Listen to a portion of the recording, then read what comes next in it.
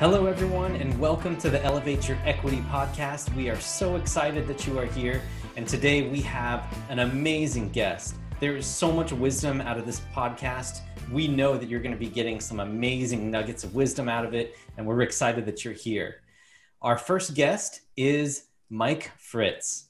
Mike Fritz is a national collegiate leadership speaker and author of 5 collegiate best-selling books. He spoke to over 25,000 students and faculty, giving them tools and strategies to take their leadership to the next level. Mike started investing in real estate 21 years ago when he built his first multifamily property with his own hands. True story. Since then, he and his wife, Leanne, have $2.4 million of personal real estate under their management. Mike has an unmatched passion for real estate because it provides him and his wife, Leanne, with the amazing opportunity to create generational wealth. And it's a great opportunity for their investors and give families more time together. Mike believes passive income through multifamily real estate investing provides the most powerful thing in the world: time and freedom. Mike's greatest passion is people. As a serial entrepreneur for most of his life, he sought to center his business around value that he could add to his clients and his partners. That's the energy and passion that started and turns TCI, Titanium Capital Investment Group. It was such an honor to have Mike Fritz on. We actually are recording this after we had the interview, and we are just jacked up right now. There is so much to take away from this interview, and we know that you're going to be enjoying it as well.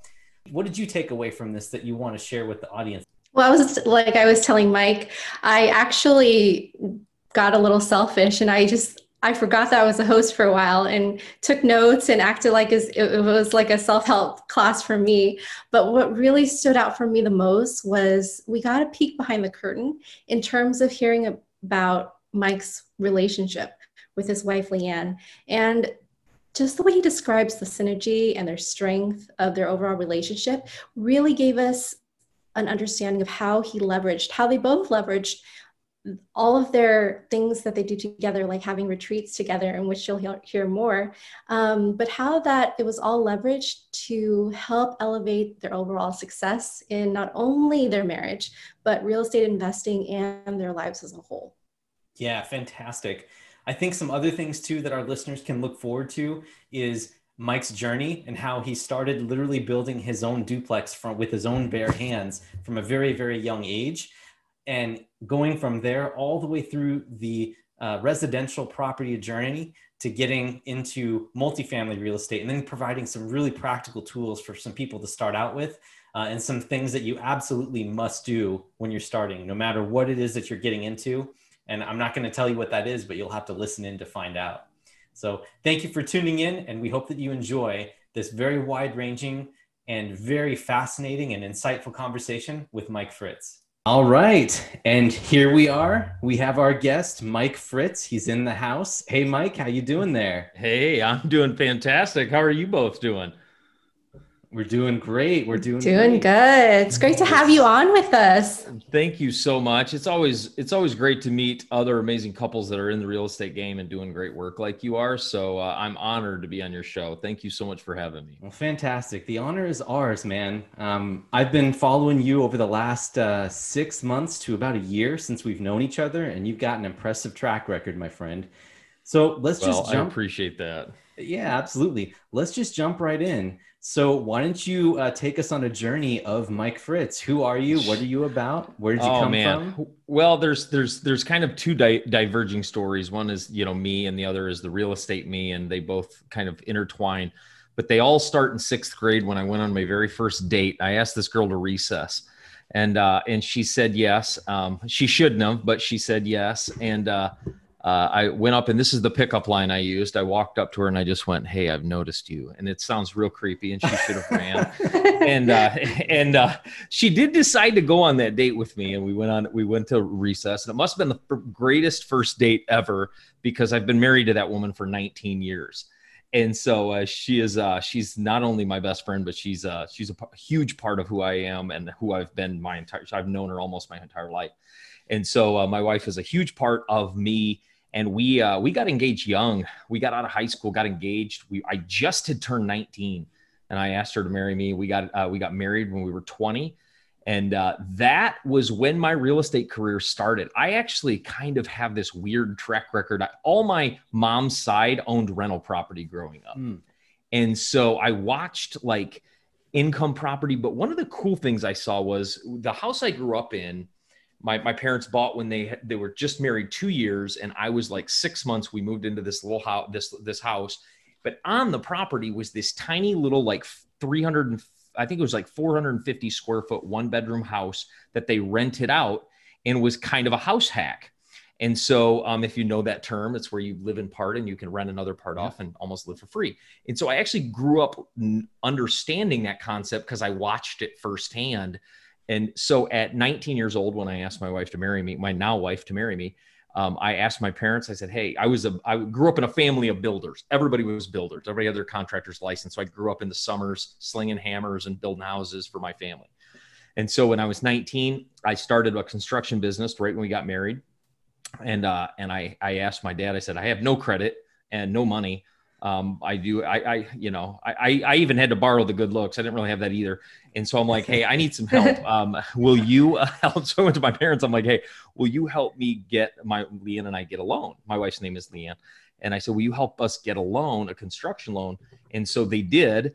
And I bought a little piece of property and we built a duplex. And right when we got married, we lived in half and rented the other half out. I built it on nights and weekends. So it was a grinding thing, nights and weekends when you're building a house from scratch, and built a duplex. And we lived in half in a brand new place for $100 a month when we got married.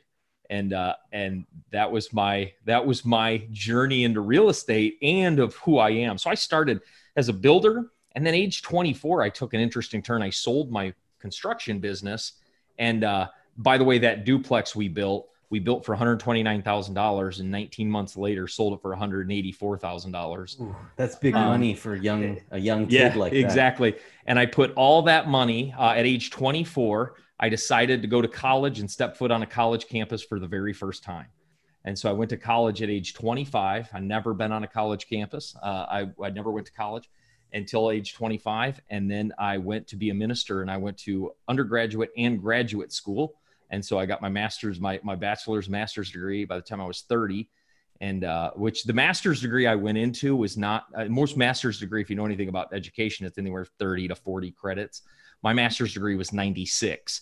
And so it was basically 3 master's degrees tied into one giant program. So it was a lot of school. I was the kind of, so people think, man, you guys in real estate, you must need to be really smart. I graduated high school with a 1.9 GPA. And so when people think that I graduated high school with a 1.9 GPA and I didn't read my first book until I was 23 years old.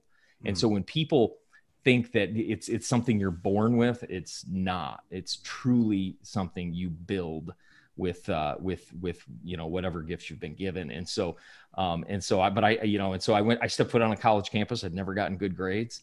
I never heard A next to my name unless there was the word, the letters SS after it.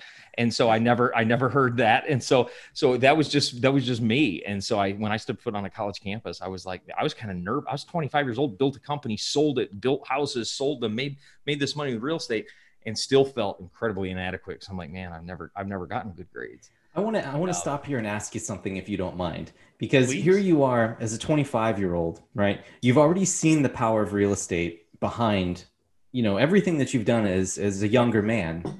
Yep. And you still decided to take a different adventure. Like you've built a duplex. That is no small feat.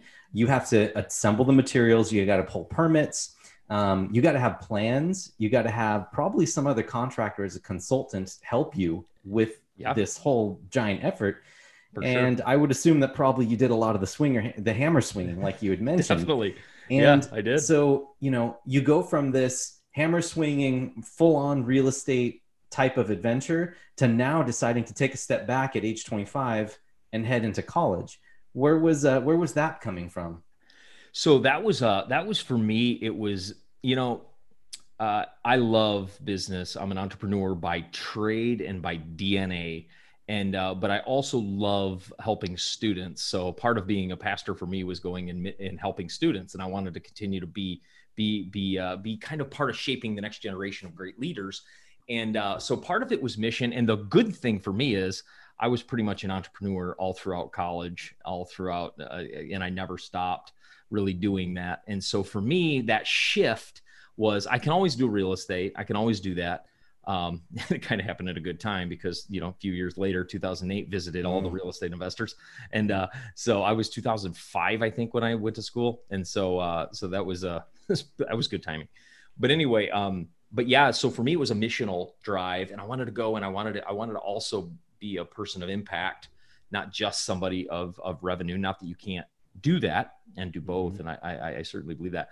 But yeah, so for me, it was a missional issue. I wanted to continue to make a difference, because at the end of my life, I wanted to be responsible for somebody else's life being different. Excellent. Better. Well, I would say, given your history and what the audience knows about you, that you're very much a success in that realm as well, by utilizing real estate as a vehicle for helping people. And so let's expand on that a little bit more. So here you are, you're in college. What is the next step to get you to real estate, or more specifically, commercial real estate? I know it's kind of a jump, but how did we get there? So we sold all our real estate to go into school, and I paid cash for a lot of my education. Didn't pay for all of it, but it paid for a lot of it. And so when I got out of school, we took a job I took a job at a church back in Michigan, and we bought a duplex, and house hacked, right? And so we lived in half and rented the other half out for almost free. I see a pattern, Mike. Yeah, exactly. So we're like, hey, we don't want to pay a mortgage. We want a tenant to pay our mortgage. So we did that, and it didn't cover all of it. It was a little bit with taxes, insurance, and everything. It was like, I think it did cover it all, but it didn't cover like maintenance and repairs. And so we had a little bit of money each month that we'd have to come if something needed to be fixed or whatever. But it was a really good property. We actually still own that property that we bought. And that was in 2012. So I took a 6 to 7 year hiatus of real estate, came back in 2012. And really, I always call this is really my love for real estate started when I was a teenager. I really became an investor in 2012 when I started building my current portfolio. So 2012, we invested in that duplex, lived in half, rented the other half out. And as we're living there, one of my grandpa passed away, and he owned all kinds of properties, and that was his inheritance to the family. So all that went to all the family. But one of my aunts got into some tax trouble, and she wanted to liquidate one of her properties. And so she asked if anybody would like to buy it. None of my cousins or anybody in the family were in a financial position to. So we came in, we ended up buying that property for $62,000, a duplex. Welcome to the Midwest. You guys out in San Francisco don't understand those numbers. That's right. But it's $62,000. We just got that appraised this year and took a home equity line of credit against it, and it appraised for $190,000. Wow. So that was such a blessing, that investment. And so then, and this is where my wife comes in. So we get this second duplex. I'm taking a nap one day. My wife comes and wakes me up. And she's like, Mike, you got to read this book. I'm like, what are you talking about? And she hands me the as we call it in the real estate world, the purple book, which is Rich Dad, Poor Dad, which everybody knows that book in real estate. And if you don't, please read it. It's just such a great book. But she's like, I've been reading this. And so while she's looking, reading Rich Dad, Poor Dad, she sits it down. She gets her computer out. She starts searching on Craigslist and finds this little 3-unit down the road. Now we had 4 units at the time, 2 duplexes. We were living in one of those units. And we ended up going and looking at this 3-unit duplex, and the guy wanted to sell it for he had it on a land contract or seller financing, and he had defaulted on the loan. So what we did is we came in. He was a contractor that actually fell off a ladder, broke his back, was tied up, couldn't work. Disability wasn't enough to cover all the payments, and so he just wanted to get out from under the land contract. Now he bought it for $70,000. He had paid it down to $42,000. We went to the sellers and said, we want to take over this loan for him. And they allowed us to just take over the loan. And so no money down, take over the loan. So we got a project for essentially, they gave us 3 units for free. And so no money into the deal. So now we have 7. And that specific deal, I would say is our most lucrative small multifamily to date. That little 3-unit that she found. I gotta point out here. I gotta point out here. This is gold right here. This is 100% the thing that Sophie and I talk about all the time, which is the power of leveraging your spouse, right? And this is just an amazing story to me because here you are, right? Your wife is just now getting inspired by reading Rich Dad Poor Dad, which, by the way, is a tremendous book. So many of our listeners out there, if they have not read it, that is an absolute must do. Like literally, once this podcast is over, go to Amazon, go buy it, read it over the weekend, do that right away, because it really is that powerful. And as soon as you get that synergy in there, where you've got husband and wife, or partners working together, these types of things just spontaneously happen, because now you've got two minds working on one giant endeavor. Mm-hmm. And when you do that, 1 + 1 never really equals 2. It actually equals 11. So yeah. I think that is really, really awesome, and very fitting. That is also the best deal that you've got. Yeah. And one of the things that I love about working as in partnership with Leanne, and she's on our website as part of our team. She is part of Titanium Capital, our investment company. She's ingrained in it because she has a whole different gift set than I do. She's a very strategic and methodical thinker, and I always say, I kind of like, my brain doesn't think in details. Hers does. My brain thinks big picture. She thinks big picture too, but I think more big. She is so good at methodically figuring out a way to execute it and make sure that we're not making decisions too quickly. Because my greatest skill is my speed, but it's also my greatest weakness. Mm-hmm. And it has made me more money than any skill I have. It's also cost me more money than any skill I have. And she's fantastic at saying, okay, but let's think about, what about this and this and this? And she brings up things that I don't think of. My brain just doesn't run there. And she's so fantastic at seeing what I can't.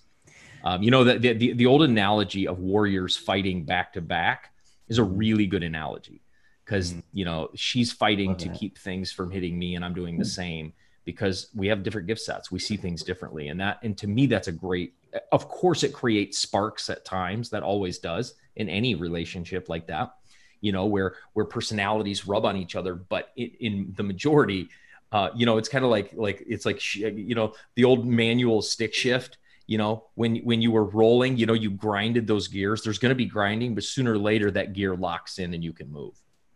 And that's kind of the way that Leanne and I have done our real estate career. And I can tell you this, there's no way in the world I'd be where I am today without, number one, because she's just not a support system. Mm-hmm. Half the time she is the system. Mm-hmm. And so, wow. And I'm the support, or vice versa, and so where I'm kind of get tied up in I'm a numbers guy. Like, I can run 48,000 numbers off. She is like, yeah, and she thinks way more. She's an empath. She thinks more about people. Well, absolutely. You need both of those in business. I think that there's that's absolutely, you need both of those, because you do need that high picture view to figure out whether or not you're doing the right things. And then you also need someone who's down in the details doing the right things. Man. So true. And, maybe, Sophie, do you have any thoughts on this too? Because I'm curious about your perspective on whether or not you're seeing some parallels between what Mike and his wife has and what we're doing. I'm fishing for extra credit points right now. Absolutely. Back of Mike, I think Mike has earned himself a ton of extra credit points when Leanne listens to this podcast. And Mike, again, it's just so refreshing to hear how supportive you are for her, and vice versa. And again, more than just support, but really you guys have this synergistic way of moving through life in all aspects, right? Not just financially, not just through marriage, but in all aspects. And I was curious, what do you think are like the main pillars for both you and your wife that are just constant and that you could share with our audience? Yeah, sure. One of those things is, I'm going to use an old word, but it in no way means what most people will import to it. And I call it mutual submission. And here's what I mean by this. I like to submit to her gift set. When she's really good at something, I like to just follow her leadership. and vice versa. Mm-hmm. Like, for example, she, by trade, as you are, Sophie, she's a natural health practitioner. So it would be foolish for me to not consult her on my health. That would be foolish. That would be an absolute waste of an amazing talent she has.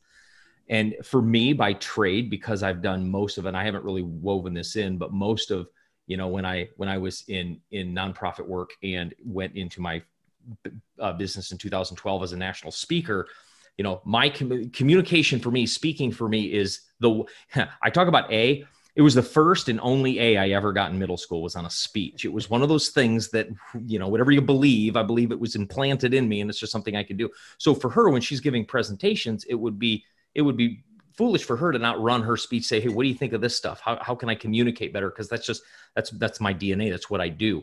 And so, but for both of us, one of those things is saying, listen, you're really good here. I'm not. Mm-hmm. And vice versa. And I think that too many, and I'll tell you, it wasn't always that way, just to encourage couples that aren't experiencing that. I think with two driven people, and Leanne and I both are, there can become, even in a marriage, there can become competition. And I think that most people won't talk about that. Like they won't say, but sometimes there's competition for the glory of the success you're experiencing as a couple. And I know that's weird, but it is. And I think it's our competitive nature as humans, which is good, but we just have to remember we're on the same team. Right? 100%. Even on teams though, don't some people war for glory even on the team, right? Mm. Sometimes in a dysfunctional team, that's where that team has to, yeah. And how did some of that competition show itself? Yeah, so it could show itself in, so let's say we're at a live event back when those kinds of things happened. Let's say we're at a live event and, somebody asks, so what do you guys do? She starts to talk and maybe I talk over her, and I say, yeah, but I talk over because I have a very, just of who I am. I have a very dominant voice and, I'll just boom. And afterwards, she'll bring that up to me, say, you know what, you spoke over me and didn't even realize that I was speaking because I wanted to make sure that I told the story. I told our success because it almost makes it feel like I architected it as the person I'm speaking to. So that's one way. And speaking for, yeah. So that's one way it comes up. But the other thing is just not, in my opinion, doing things I'm not good at and not consulting and saying, hey, what do you think about this? I mean, I'm making decisions too quickly without saying, hey, what are your thoughts here? Because I want to be able to, find the deal, fund the deal, and operate the deal on my own, which that's no good operator ever does those three things on their own. Yeah. And whether that's inside of couples or teams or whatever. And so for us, it showed up like, that's one very tangible way that it showed up, is interrupting each other and that kind of thing, and talking over each other, especially in mixed settings. We've been in a lot of mastermind groups and coaching programs and speaking over each other, or me, most of the time, this has been my fault more than hers, is speaking over and just acting like I had more to offer when it's interesting. In every group we've ever talked to, people were way more interested in her than me. You know why? And I'll tell you why right now. I'll tell you exactly why. And you can probably tell by this podcast, because people don't need to know what I'm thinking. Cause I say everything I'm thinking. I talk all the time. I talk for a living, and she doesn't. She thinks, and she's analytical, and she's methodical, and people want to know that. And they're always, if people are attracted to me often inside of business settings, it's often because of her.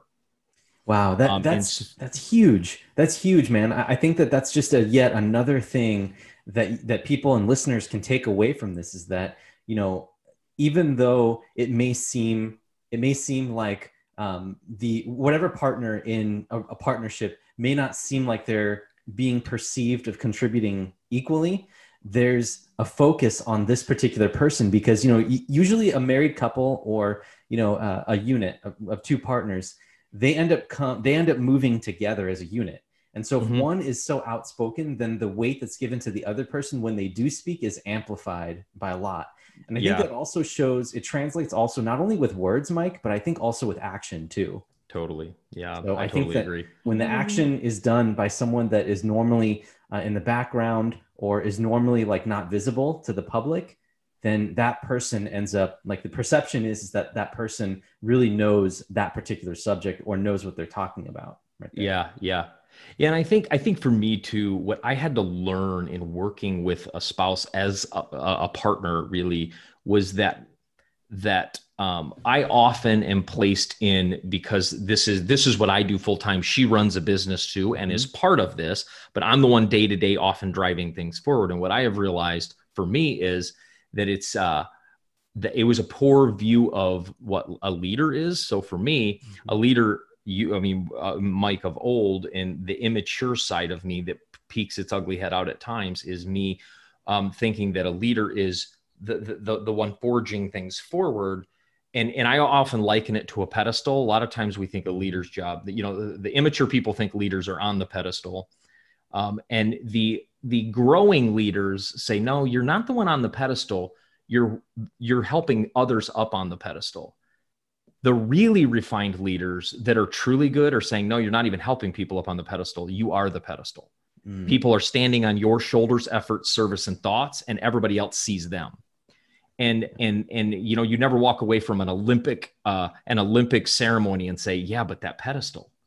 Nobody ever says that, right? And so the really, really, really seasoned CEOs that just understand how to read the book From Good to Great, right? He talks in that book about how the great leaders are often the very quiet, very reserved, very methodical. They're not the one out spouting out things all the time. They're the ones really, really, really, really, and you'd walk into a room and they would be the least impressive person in that room, and yet the most impressive leader inside of a confined company.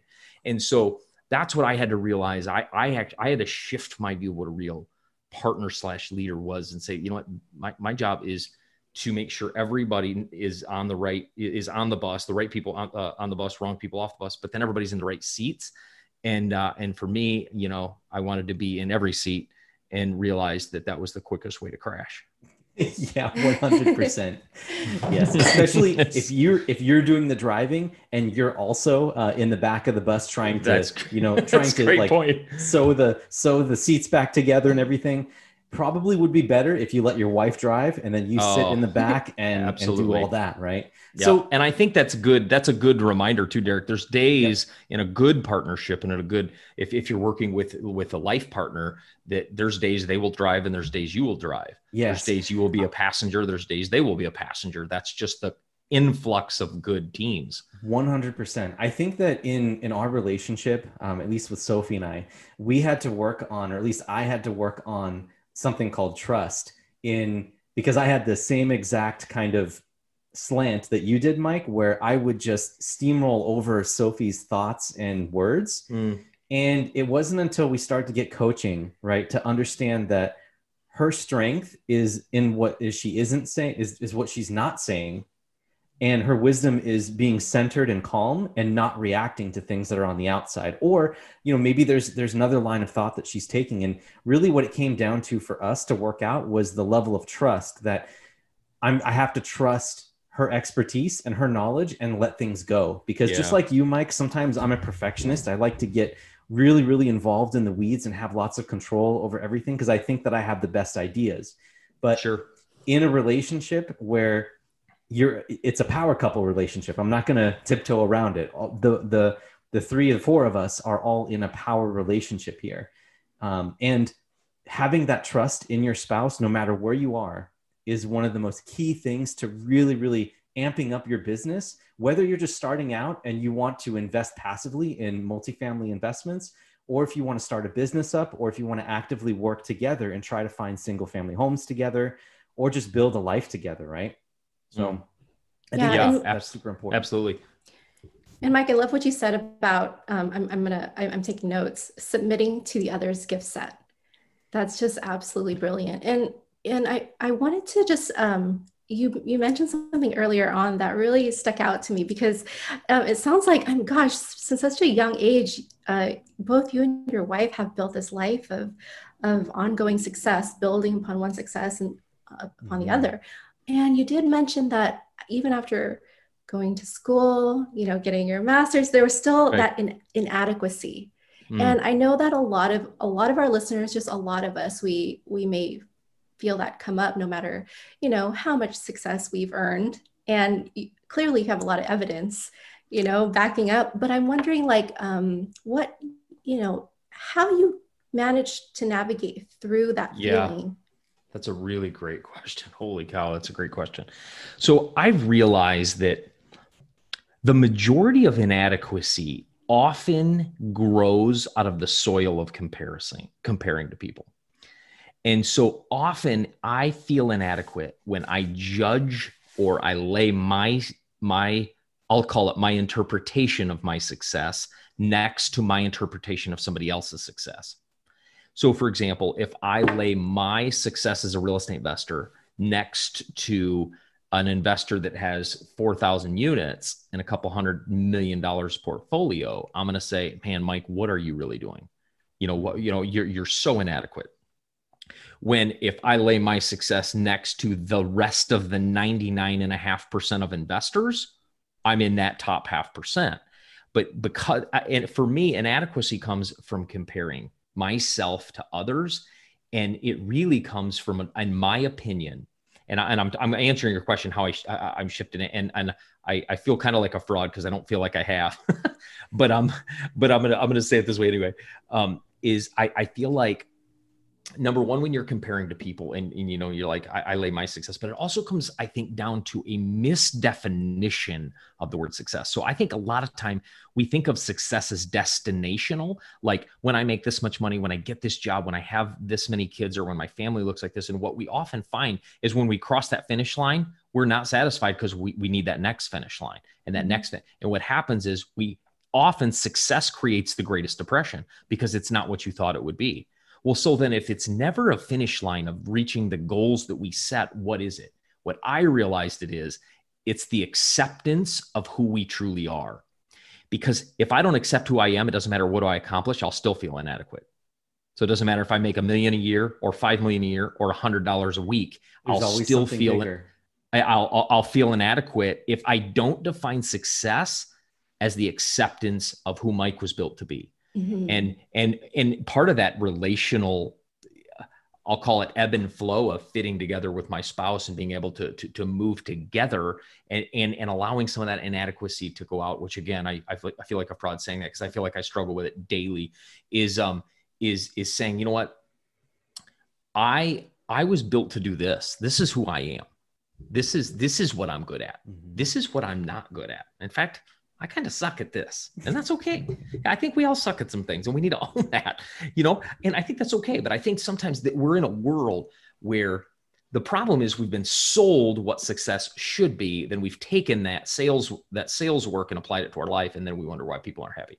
And so for me, that inadequacy came from comparing myself to others and misdefining that it was a finish line. We write all of our goals down. We put our goals. I actually have them right here on a brochure every, this was our first year. We did this brochure of our goals for this year, and we each have each other's so that I know what my goals are and hers, and she has mine and has hers. And we go through our goals all the time together. And that was something we do. But what I realized is all those are simply finished lines. But who crosses all those, even if I get them all, is me. And if I don't accept me, none of them will matter. And so I think those inadequacies flow out of the lack of acceptance of who we were built to be. That's my thought. This is gold, everyone. If you guys aren't getting value out of this, then I'm sorry, but you're not listening, or maybe you don't speak English. That's probably what it is. But Mike, thank you so much. That was beautiful, man. I really, really love that. And again, a couple of things that stood out to me before I want to start jumping more into the commercial real estate side, and I want to see what you're doing with the investing. But you said, I suck at this, but it's okay. That is something that is so hard for people to be able to separate out, because usually when we're in a culture right now where other people's positives, the comparison, right, in the social media, looking at everyone else's highlight reel on Facebook or, whatever social platform people are on, that comparison is just like a plague. And then the honesty to be able to say, man, I suck at this. There's two layers. There's the honesty with yourself, and then there's a trust in yourself that you're good at other things. And so that suckness doesn't equate to the entire you, right? Yeah. And that's hard I agree to differentiate. Completely. Now, it is. The other thing I wanted to mention too, that you just subtly mentioned with those brochures. Now, imagine if in a parallel universe, you had that brochure and you did it yourself, but you didn't sit down with your wife. Okay. How different do you think that would be? Oh man. Yeah, it would. So for me, I actually think the number one thing that pulls couples apart throughout time is growth at different speed limits. Either one person grows and one doesn't, which is obviously a different speed limit, or they're growing and in different directions. But for me, to know Leanne is to know what's important to her, to know what's valuable to her. And if that's her goal, then how in the world am I going to know her without knowing that? And vice versa, her to me. So we actually set these together. We take a retreat in between Christmas and New Year's every year, and we reset our 2000 next goals, whatever the next year is. And so we take that, and that whole week is just nothing but connection, very low media. We get out, you kind of get our heads out of the media and everything, and just say, hey, you know, where do we want to go? Because I think most couples are great couples have done two things well. They've fought well, both with each other, because the truth about getting to the next level is battling through the first level. And sometimes that's with each other and some of those personality rubs. And other times it's understanding just, this is how you've been wired. This is who you are. This is, I get to know that. So yeah, if I just set those goals and go forward and she has no idea what's going on in my head and why I'm doing the daily habits I'm doing, and she's not led into that, she's blocked from a big part of me. And yeah, so to me, that's why those goals are so important, that I have hers and she has mine. Exactly. And also it's, if you're sitting there crafting your goals with your significant other, your significant other can have the honesty to point out to you, no, you can do better. Or are you sure you want this? Because if you're tunnel vision into your own goals, right, you may not even know what you want. Yeah. But if you have your significant other behind you and saying, are you sure? Like, this doesn't sound congruent with who you are. If you go in that direction, you set a goal that way, I think you're going to be miserable. Yeah, totally. 100%. Yeah. I mean, the truth of the matter is I want to eat it in and out every day. And my wife's like, dude, no, that's not a good idea. That's not going to go well for you. Right. I mean, it's one of the reasons we moved to Phoenix. I'm kidding. Do you have bugs in our house, man? Because you must be listening to the same conversations that we're saying. Because that's me.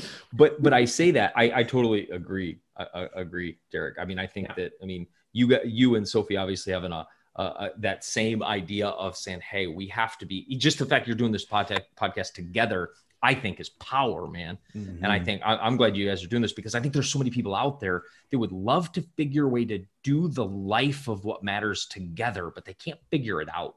It's like, man, some people are like, man, if we work together all day, we'd kill each other or whatever. Yeah. You know, you hear those phrases. Yep. My wife works on the other side of that wall, and that's her office, and this is mine. And all day long. And I always say, you know, if there's a such thing as too much time together, we're not doing marriage right. Yeah. Wow. That's fantastic. That's the way I see it anyway. that's a mic drop right there. That's awesome, man. Yeah. Sophie, what do you think about all this? Like, where do you, like, what questions do you have at this point? Because I want to make the shift over to commercial real estate right now, and how spouses go there. But did you want to have any other questions or thoughts for Mike before we move on? Yeah, I actually just want to spend a week with you guys and just shadow you. We need to. Awesome. I guarantee we learn as much or more from you two. It would be fun. I can tell when I met Derek and we got to know each other, and talking about him talking about you, I'm like, man, we would make a good team. It would be really fun. It would be fun to hang out. Yeah, for sure. And I think before we make the switch, because I can ask you these questions, you know, all day long, but I think, you know, maybe we can kind of, for our listeners, even for like the younger couples starting out, because, you know, it's important for them to get maybe, you know, just kind of like a few tangible tips of like, what, you know, is it in your morning routine? Or, I mean, you talked about the retreat, and I think that's incredible. I think that's something that Derek and I will probably start as well. But yes, you know, because you and Leanne started so young, it was almost like some of the things that you did were a little bit unconscious, but that propelled your success anyway. I'm curious, you know, when you did decide, okay, well, hey, here's what's been working, and this is what we're going to continue moving forward doing. What were like the top 3 that you guys like said, hey, this is gold? That is a great question. So I would say it took us a long time to find, I will call it marital rhythm of just like, we're just in flow. And again, anytime we're in too much flow, we're like, okay, we need to push ourselves a little harder because there needs to be sparks to be flame. Right. And so, but I would say it took us a while. I mean, it took us, I would call it almost through our entire 20s to figure out like, oh, this is who you are. This is how, but I would say that the couple things that I would say young couples, especially if I would have started this when I was 21 with Leanne and we would have, or her with me, both of us, this would have changed everything. It would have been first, do some sort of personal development together around something. Go to a communication class together. Go to a relationship retreat. Go to a business class together. Go to anything, but do something. Try to do your life together. Like there's one. I've pretty much gotten rid of most of the hobbies we can't do together. Now I still play golf. I'm a golfer and she is not, but I leverage that for business. So if I am away, I'm pushing our business forward, but I'm a golfer and I do go backpacking with my dad a couple times a year. And so those are a couple things I do, but I try to eradicate as much that we can't do together. But that being said, one thing is just start growing together somehow. Go to something that you're working on together. That's one thing I wish I would have started in my early 20s, is that we were doing something together. So that it was just like part of that duplex that actually was almost really much more than a house was on the weekends we were there. She was moving lumber around with us. She'd go and she'd grab lunch for all of our construction guys. She was part of that. It wasn't like, build the house and let me know when it's done. It was both of us figuring this out because I had never built a house from scratch. I'd done a lot of building, but never pulled all the permits myself. So I'm learning as I'm going, making all kinds of errors and mistakes. And, so I would say work on some sort of personal development together. The second thing is I always say like, do this separately and then think about this separately, but then do it together. Create some sort of architected plan. Fast forward 5 years, do this together. And even, you can even bring in a facilitator that's good at facilitating something like this. In 5 years, what would you like your life to look like in 3 categories? Finances, your relationships, and your health. I think those are the big 3 of health, wealth, and relationships. Because that's where those are the 3 things that visits most of our lives. Like without health, you don't have much, if you're always trying to, scrounge together enough money to pay the bills, there's just so much stress on the relationship. In fact, that's one of the number 1 drivers of marital separation is money. Yep. And then of course the relationship, what do you want that to look like? I mean, where do you want to live as a couple? What do you want to be doing? What levels do you want to get to? And so I would say a couple things like that is some personal development together and doing some architecture together, architecting what that next few years is going to look like. Mm-hmm. I will clarify too that, and man, this is gold, you guys. This is awesome. This is fantastic for our listeners. Many people may not even be aware that they could be doing some of these things together, right? Because a lot of people and a lot of marriages are on autopilot. And that's why we've did this podcast. And that's why we're so passionate about building passive income for couples together with a shared vision. So that awesome. You can retire together. Because if only one person is building passive income and the other person doesn't understand that vision, then what vision are you building towards? It will be a vision with just yours, right? And the other person isn't even there. And so you have all this spare time from passive income, but no one to share it with, or no one that agreed with you. So I think that's really, really important. And that's a killer tip, man. Thank you so much. Yeah, amazing, Mike. Thank you. Thank you, Sophie, for that question. Cause this is helping me dig into a little bit of, sometimes we ignore the fundamentals, I mean, they always say that with basketball teams that are losing, they say, let's go back to the fundamentals. And sometimes these conversations help remind me of, man, go back. These are some things we should be doing today. And so it's these these things, you never grow out of these. You watch married couples that are holding hands when they're 80, it's because they're still doing this kind of stuff. Yeah. And I'm telling you, but no, this is fantastic. I'm truly enjoying this because it's such a part of our lives. Likewise. And I think all 3 of us, and I'm sure if Leanne was here with us, and she will, we'll have to get her on someday. Definitely. Yeah. All right, well, let's make the switch and let's go into commercial real estate, because ultimately this is also a real estate investing show as well. And Of so course. marriage is a huge part of this, but we also want to talk about what's new and how did you get into commercial real estate, and walk us through where you are from where you left off. You know, last we left off, you had your aunt had given you, or they had sold a property to you, left a property to you that just recently appraised for more than $120,000 more than you bought it from 5-6 years ago, right? That's where we were. Now we're up to, what is it, 7 units, you said? Right? Yeah, we have 7 units. And so we're continually to accumulate. All this is in Southwest Michigan. And so we continue to accumulate. And so my wife had she had a naturopathic practice in one of our duplexes. And she got a message one day. She was operating and it was all legal and everything, but she got a letter one day from the county saying your sign is too big. And then they started doing some digging and realized that specific zoning of where that was not conducive to practice. It needed to move. So we had to start looking for a new place that would hold her practice.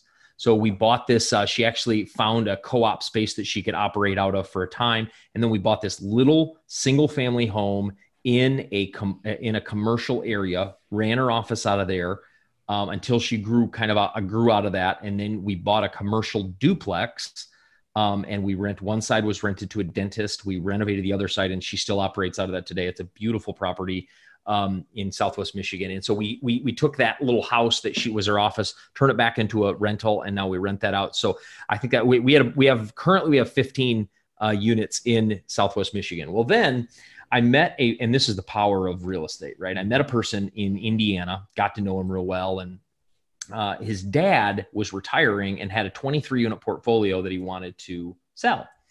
And he was going to give it to his son. His son was going to inherit it.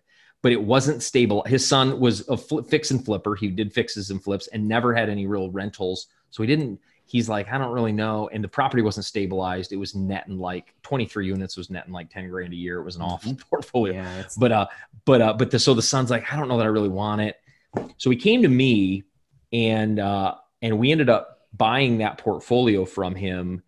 But it was he was an older gentleman. He wanted a land contract, which that's what we wanted to, seller financing, but no money down. So he just gave us 23 properties under a contract. And so we got 23 properties under a contract, and that specific portfolio, specific sale hit and all of a sudden I saw the economy of scale open up my eyes. And the economy of scale means, a single family home, and you own a single family home, which, by the way, I'm not saying don't own single family homes for rentals. They're very powerful investments.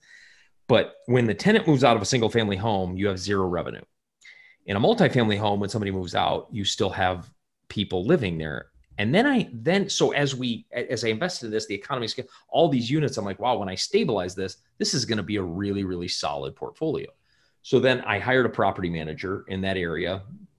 And then I started saying, okay, you know what? I want to go 5 units and above into the commercial space for 3 reasons. One was because of this thing called forced appreciation. Banks see commercial real estate as a business more than a piece of real estate. So they determine its value based on its income. Meaning if you can increase the income or decrease the expenses, increasing your net income on the property, you increase the value. So you can actually control the speed limit of appreciation. So I thought, I like that. The second thing is banks, because they see it as a business, lending is actually easier on a commercial building. And so they don't see you as much as a liability because they have a business tied to the property and not just block, studs, and drywall. And so that was one reason. The second reason was, again, that economy of scale. And I could leverage, we've always told leveraging other people's money is one of the most powerful ways to generate wealth. And we always talk, a lot of times I had heard that in the bank realm. I hadn't heard that really in the private money realm. And then all of a sudden I'm like, well, if I can leverage bank money for some of it and private money for the rest of it, I can keep a piece of equity and have no money into the deal. And that's a powerful way to build wealth because there's no limit to the amount of times I can do that. So at that point, I'm like, I start talking to Leanne and she's like, yeah, I think that's a good idea. That makes sense. Let's start looking. So I started Googling for a mentor because I didn't know how to get into real commercial real estate. I didn't really know how to how to what there's a word called syndication. If you've never heard that word, it's just a way to structure a deal that breaks off the level of partnership from limited to general. And so I didn't know any of this. I was hearing words syndication and SEC and 503B funds. And I'm like, what in the world? This sounds like the worst thing ever to learn all this stuff. I'm like, I need a mentor. Yeah. So I just went to Google. I'm like, syndication mentor. That's what I typed in. And up came a bunch of people, and I started clicking through them. And this man named Vinny Chopra came up, and I emailed his team and got on the phone with one of his assistants, and ended up joining Vinny's group. And that's, Derek, where you and I met. Yeah. And then right after that, 71 days from the day I signed up, we put our first commercial real estate deal under contract. And then our second deal about 5 weeks later under contract. And we're about to put our third under contract. And because of Vinny's coaching, by the way, that's just a side note. That's why everybody needs a coach. Everybody needs a coach. I don't care whether you're talking about marriage or you're talking about commercial real estate. 100%. Everybody needs a coach. I caught this idea. I was listening to a YouTube video of Michael Jordan one time, and whether you're a basketball fan or not, Michael Jordan's one of the greatest basketball players that's ever lived.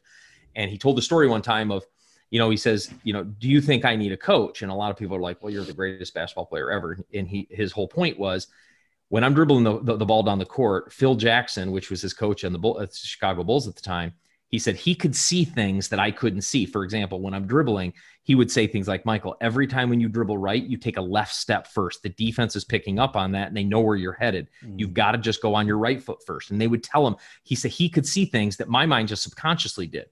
And then he said, do you think I could take Phil Jackson one-on-one? Yeah, I can take him one-on-one. I guarantee that. But I need a coach. And I'm like, here's the greatest basketball player on the planet, arguably of all time, saying he needs a coach. I probably need a coach then. Yeah, 100%. So, you know what I mean? Yeah. I'm so jiving with you right now, because there are, while the free tools that are out there to get started in anything is out there because of the internet. Totally. There's a whole bunch of information. I think it's there just to help you get to the point where you then need a mentor. And I think that is a great point. I would say such a good point. I would say that probably without mentors, let me back up to say this. I think that the mentors in your life that you have right now signifies what is important to you. If you don't have a mentor in real estate investing, or you're not looking to someone or actively talking with someone that's ahead of you, then I would say almost that you're not serious. Because you cannot build this all yourself. You've got to step out of the ego trap of saying, oh, I'm going to do everything myself. This goes all the way back to trusting your spouse, right? And working in a team, because together you'll be able to go so much further. And with the right guidance, like you said, the beautiful analogy with Michael Jordan, 100%. I'm sure that even Barack Obama, I know for a fact that he and George Bush and Clinton and everyone before him brought in Tony Robbins. Yeah, exactly. They brought in coaches from time to time. They're the most powerful people on the planet, right? You got it. So I am 100% with you on that. So, okay. So now we're at Vinny right now, right? So we're in Vinny's mastermind. We're working together. It's an interesting climate right now to try to buy property, but you've got one under contract. What markets are you looking at? And, what types of properties are you looking for? What's your specific so right now I'm investing a little counterintuitively. So what I'm seeing where people are drawing back, and I think that's a good area to lean into. And here's why. For example, this is a sad reality, but due to the 2020 shutdown and what's looking like we're going to see again in the United States, we're going to see a myriad of restaurants, bars all close, right? I think the middle of next year, or maybe the beginning of this next year, is going to be the perfect time to start a restaurant, because you're going to have less competition and you're going to be you're going to be able to get buildings and all the materials for pennies on the dollar. Can you also imagine the pent up demand between the people that have been stuck inside? Bingo. Exactly. Same thing with travel. Yeah. Yeah, exactly. So I think that's how does that translate to real estate? I see a lot of people, because of colleges, for example, going online and that kind of thing. So I think I see a misinterpretation. So people are saying like, so don't buy student housing, for example. And I'm like, I would agree in certain markets. But if you lean into markets that you know the school has a rich tradition of live experience and that'll never go online, I think that's a good place to lean into, because people look at other markets and translate those to those markets. For example, I invest a lot in those Indiana properties in South Bend, because South Bend's a really, really solid market right now. And right around Notre Dame, I'm investing in student housing because I'm getting it at a really, really, really good rate. And we're making good money, because even though they're going online, students are moving to be next to the campus, because you don't get into Notre Dame to do it from your living room. That's right. And so that's one market I'm investing heavily in. From a bigger deal. Now, I wouldn't invest in a 150 unit deal there. The smaller deals I really like in that 0 to 50 unit deal there, I really like. I say 0, that'd be nothing, 5 to 50 unit deal. But the markets I really love are, let's just call it Charlotte, Atlanta, Nashville, Dallas, Houston. San Antonio is a powerful market, because San Antonio's it's no longer an emerging market, it's an emerged market, but that's a really powerful market. Phoenix, I live in Phoenix. Phoenix is a beautiful market. Yep. But when I look at markets, I really look at 3 things: job growth, pop growth, and landlord friendly. That's really the 3 things I look for. Job and population growth. A lot of people are like, well, aren't those the same thing? You can see actually population growth in retirement communities where job growth isn't increasing. So you want to make sure that those 2 are both increasing. And then I like to look at landlord friendly, because especially when pandemics are around, you can have tenants living in there for a year or more and never pay you any rent. It can really just tank your entire system. If you're investing on either coast right now in the Northeast or Southwest, on those coasts, or actually the whole Western coast and Northeast, Boston, New York City, some of those cities that are really, really tenant friendly, you're going to have a really hard time. While you might find some good deals in those upcoming markets, because the truth of the matter is, as much as I love multifamily, we're starting to see the wear of the pandemic on multifamily, but it's in those big city markets, because people are moving away from those, because whether it's because they're scared of COVID and they don't want to be around so many people, or whether it's because they want to lower their living expenses, or whatever it is, it's happening. One mentor said, the why isn't important, the what's more, and on stuff like that.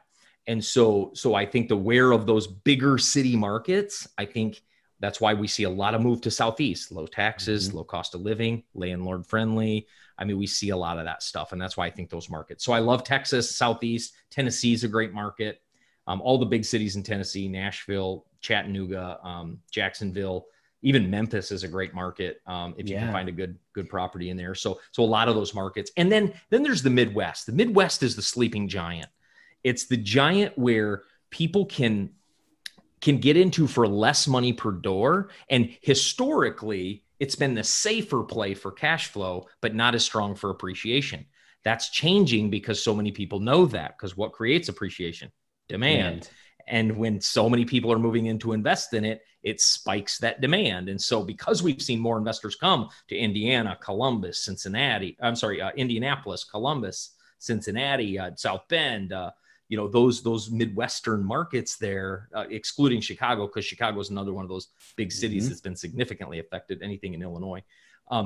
Those Midwestern cities, we're seeing those appreciation numbers because that demand is on the rise heavily. That's right. And so that's why I like those markets. Absolutely. And it's forcing investors like us to be more creative.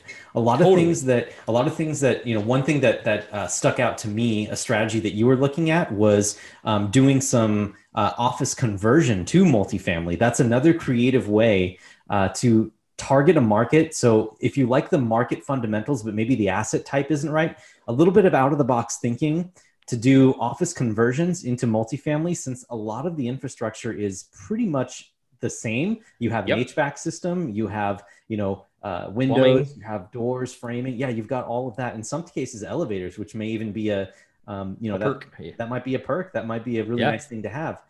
I think just getting around the zoning and watching cities and jurisdictions that are more lax in allowing that to happen, as long as that commercial property, the office space, is in a place that's near other residential areas, I think it's a really good area to watch.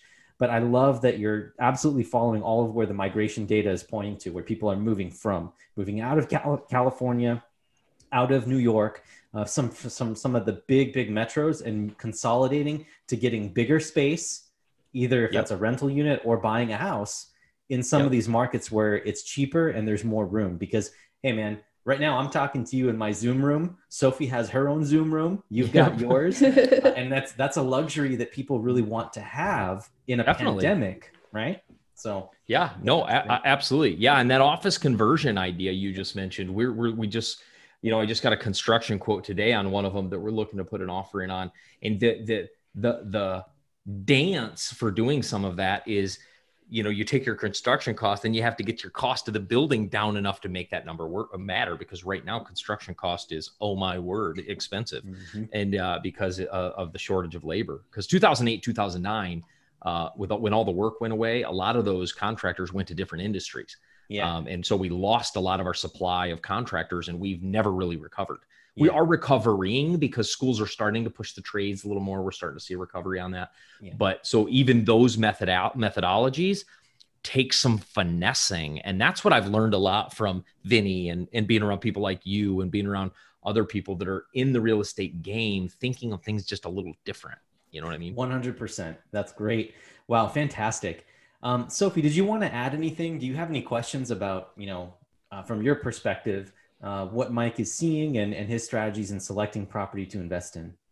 Yeah, so I know you mentioned Midwest being a sleeping giant. And do you think it's still, you said that next year might be a good time, middle next year might be a good time to get back into the game. How about, for the people who have cash to deploy and they're itching to do something with their cash, what areas of the country, or what would you recommend to those people who are just they're itching? So here's it depends. That's a really good question.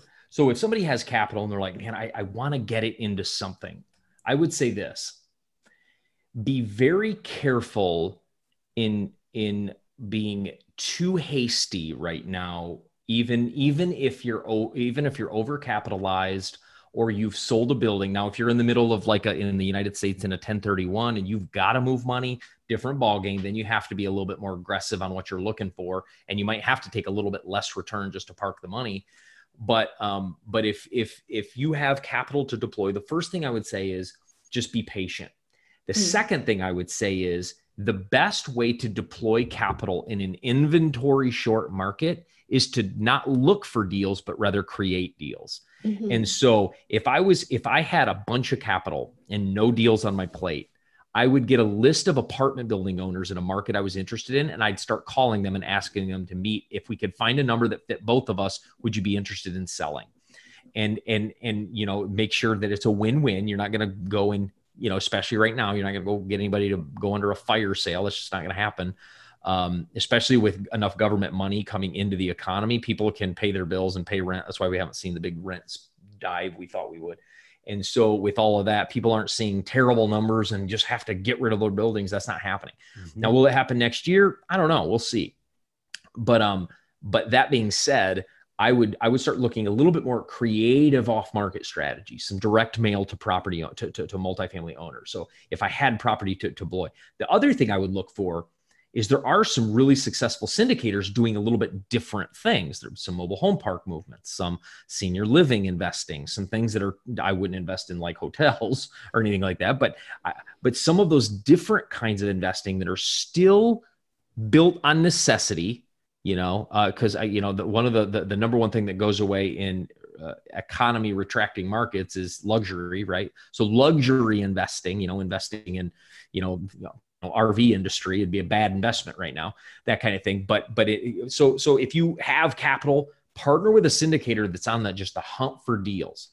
Because, for example, I'm looking at 2 off-market deals nobody knows that are for sale right now. I called my broker. It was in Dallas, and I said, "What do you have?" He says, "You know what? I have a guy that owns 3 buildings. Let me call him, see if he'd be interested in selling one." He calls him up. he is interested. And the numbers look great. So he calls me, we get on the phone. It's that kind of stuff that is really important to do right now, instead of just surfing LoopNet, acting like you're going to find a really good deal off there. Cause I'm just going to tell you, you're not. If you do, pull the trigger. But if you find a really good deal on LoopNet, I'd have about 7 trillion questions before I pulled the trigger on that. 100%. And you're also going to have 40 other people that are competing against you as well. Exactly. So exactly. That's the thing. And these brokerages that have off-market deals, but they have a mailing list of investors like Derek and I and us for like you two and like Leanne and I that's a mile long, and that off-market deal gets sent to 5,000 investors. It's not really off-market. Yeah, exactly. It's just on not on LoopNet. That's all. Exactly. That's all it's just on the actual internet for people to see. So, that's exactly right. Again, it always comes right back down to relationships, doesn't it? Mm-hmm. That's great, because the relationship you have with your wife, that helps amplify your operations to achieve more and buy more property. And then your relationships with brokers helps expand your network to obtain property. So again, real estate investing in any business really is a people-based business, because you're searching for that demand, what it is that people want. Totally. One other thing that I was going to add too onto that, in terms of what to look for if you have a whole bunch of cash. And you notice too, Mike, how Sophie, when she always asks a question, it's always a fantastic question. Whereas I'm just she's a thinker.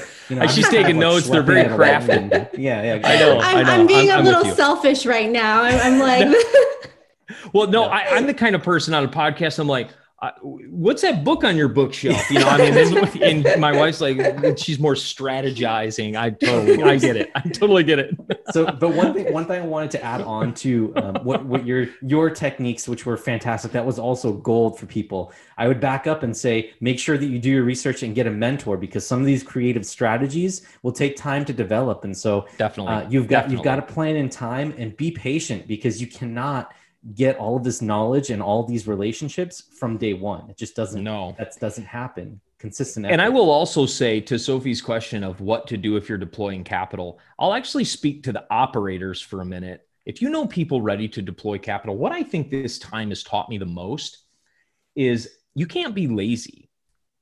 Like, I think over the last 5 to 7 years as multifamily investors, it's trained us to get a little lazy. We've been plenty deals. Money's been very easy to raise over the last, since, let's call it 2014 on.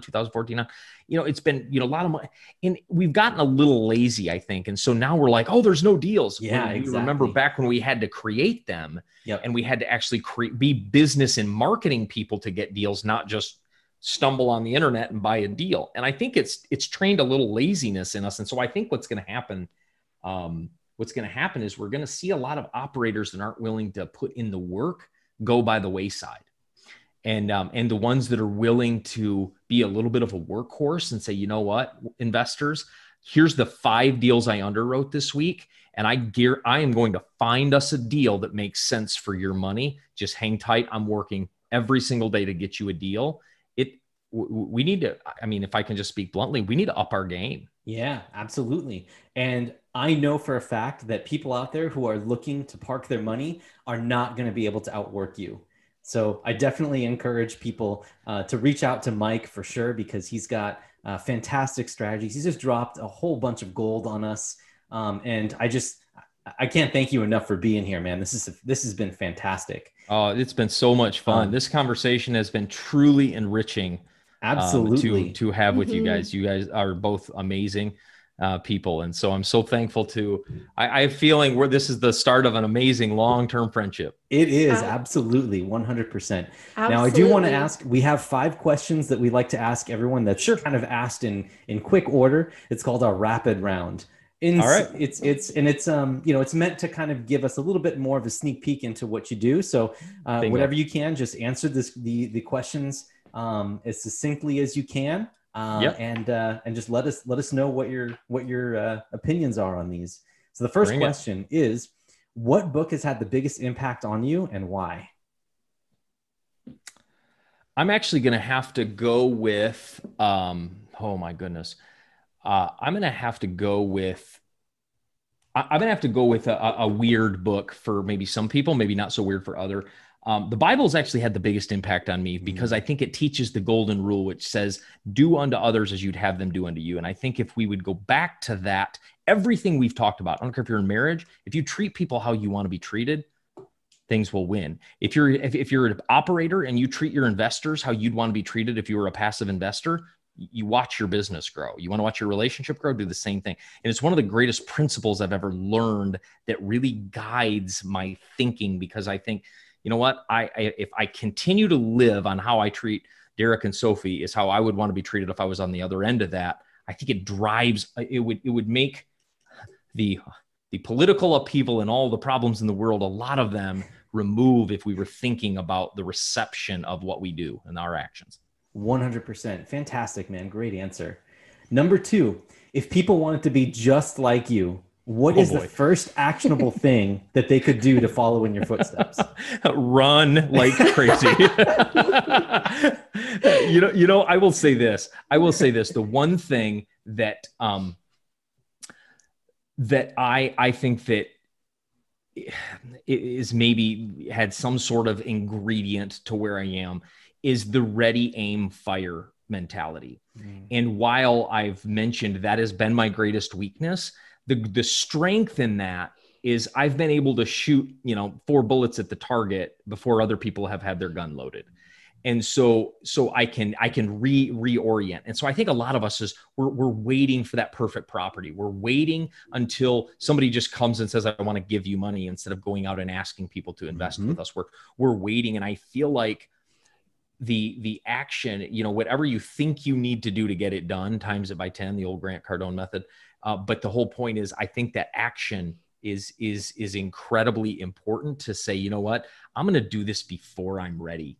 And I'm going to learn as I go. If I trip, that's how you learn. I think so many people want to perfect it before they do it, and that's not possible. Beautiful, beautiful. I cannot agree with you more there. This is great. All right, number 3, what do most people not know about you? What they don't know about me. What most people don't know about me is I was diagnosed with ADHD and was on medication till I was in 9th grade and graduated with a 1.9 GPA, as I mentioned here. They don't know that I was a kid that had the kind of energy that was too much for most scenarios. And what I realized was that energy is later what separates me. And so I used to hate what today I love, but I will say that only to say, what most people don't know is, people tried I'm as ADD as it comes, as the textbook definition. And so if you think you're out there and you're thinking, I'm all over the place, there's no way I can focus and move forward. Contrary. Yeah, I would say that your energy is focused very, very strongly into certain directions, and I think that is very much one of your strengths. So that's awesome. Okay, number 4, how do you like to unwind and restore your creative juices? Since my wife moved into our first that duplex, we started taking in the evening, started taking long walks, like in the 1 to 2 hour range. And those debrief of the day, talking, dreaming, working through issues, whatever, that's been one of the biggest. In fact, right after I get off this podcast, we're going to go for a walk. But that's been one of the biggest rejuvenators. I'm not saying that I don't like to sit down and binge watch The Office like the next guy. Yeah. But I think that's been the most truly rejuvenational and gets my creative juices flowing is bouncing things off Leanne and us being out on a walk. I would say that's the greatest way I recoup. Fantastic. I know that Sophie and we did that, and we need to get back into that habit actually, because recently, because it's been getting dark and a little bit colder, it's just not an excuse. We need to be out there talking and getting the blood flowing. For sure. Yeah, it's huge. All right. And the very last question that I have is something that you may have already answered, but maybe you've got another one for us. Is there something special that you and your spouse like to do together? That we love to do together? My wife and I actually love to mastermind together. I love when she brings her business to me and says, okay, I want to, I want to increase the value of a customer and decrease the cost of acquisition. Like that kind of stuff is fun for us. Like, and so we love to work on each other's businesses together, even though she's involved and I'm involved in hers, we have our separate businesses and we love to mastermind together. That's one of those things we love together. We love to hike. Absolutely love the outdoors. One of the reasons we love Phoenix is there's tons of hiking and beautiful outdoors to experience together. And so, so we love to do that. That's amazing. Well, Mike, thank you so much for being on. This has been such a pleasure. The honor and the pleasure has been all on our side because you're such an inspiration to us and to so many couples out there, I'm sure. Thank you so much for coming on to Elevate Your Equity and sharing your wisdom and advice with us. We really appreciate that. Thank you so much, Mike. And I can't wait for part 2 with Leanne. Yeah, I can't wait. I would love to do that because she's so much more of a thinker on different level than I am. And so you would benefit from her mind probably 3 times as much as mine. So we'd have to get her on. That would be so much fun. And even after that, we all need to just connect sometime and just hang out. All right, absolutely. Cool. Well, thank you so much, Mike. It's been a pleasure having you on board. And this is Derek Clifford and Sophie Lauren Clifford. We're signing off. Take care, guys. Have a good one.